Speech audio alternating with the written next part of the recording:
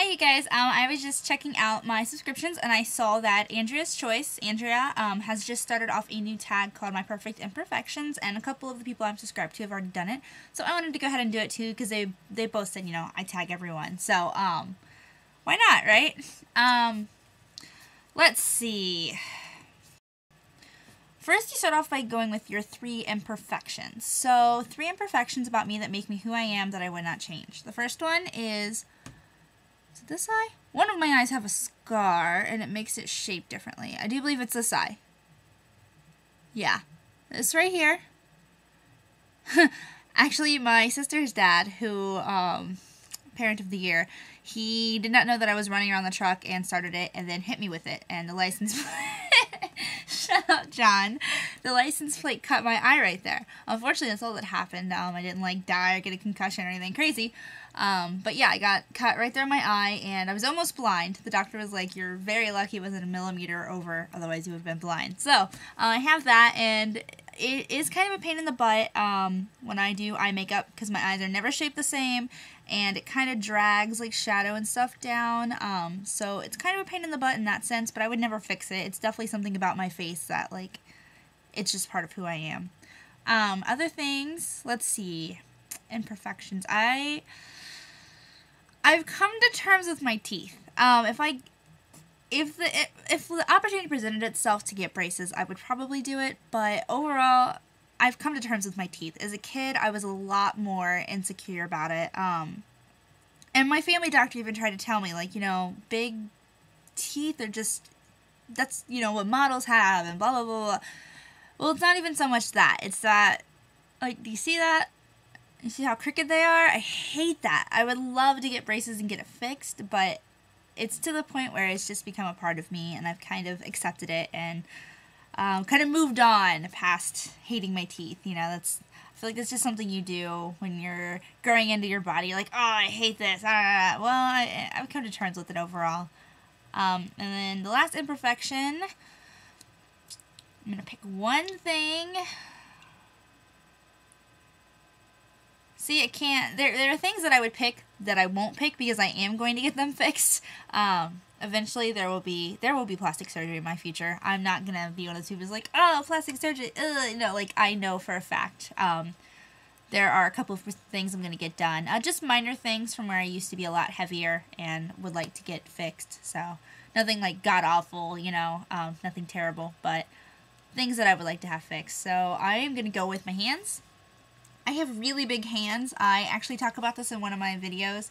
I actually have what I thought were big feet, but apparently like 8 to 9 is pretty normal. I thought people usually had like 6 to 8 for feet, but my feet are like an 8 or a 9 depending on the shoe. But I always thought that was really big, so, but I guess not.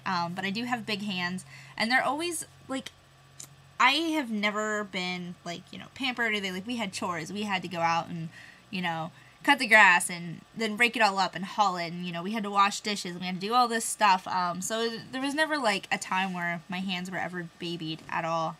You know, clean the bathroom with, you know, bleach and stuff like that, and it's kind of gotten worse as I've gotten older because I still don't ever take care of them, but I've tried to get a lot better about putting lotion on them and kind of, you know, got nail polish on, trying to girl them up a little. But yeah, they're big and they're kind of manly and they've had a little rough, so they could use some love. So yeah, that's my 3. So it's my scar on my eye, my teeth, and my hands. For things I like about myself, I like my hair. I won't say I've only ever had good haircuts or anything like that. I've had lots of interesting problems with my hair, but that's the thing, is that my hair always bounces back. It usually comes back and is okay, which I know you can't ever actually repair hair damage. Don't let anyone ever sell you anything saying that they can heal your damage. It doesn't happen. You either cut it off or you cut it off. That's about it. But yeah, my hair has been pretty resilient. I mean, I recently was bleaching the crap out of it, and it's been okay. I mean, for using the harshest developer. What is that? 20 volume? Whatever. The harshest developer you can use with bleach. I was using that on my hair, and it didn't all fall off. So, I gotta give my hair props for that. I have relatively good skin. when I take care of it and keep up on its maintenance. I'm kind of having more problems with it lately because my face wipes that I use don't really get off all of my foundation at night. So actually that would be a great thing for someone to suggest, a wipe that definitely gets off MAC Pro Longwear foundation. That would be great. I can get it all off if I keep kind of going at it, you know, but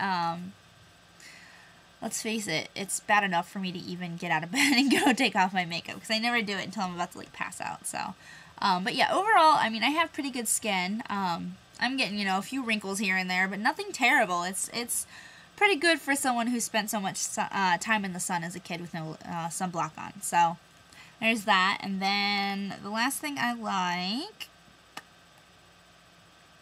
pick one thing here. It's another thing with my skin. Takes color really well. Like some of these tattoos are well over, like parts of this are over 2 years old, and it still looks gorgeous and fresh. So my skin definitely has that advantage going for it too. The last thing I like,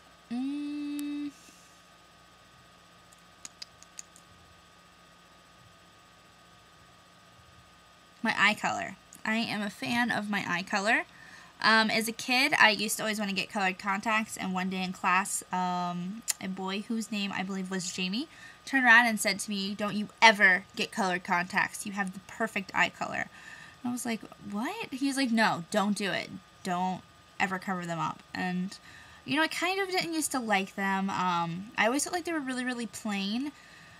And then, like, the more I've learned about, like, eye color and stuff like that, I realize I do have relatively pretty hazel eyes. I mean, there's a lot of, like, little color flecks in there, and I have an iris freckle that is black, and so there's a lot going on with my eyes, and I've really learned to love them and appreciate them.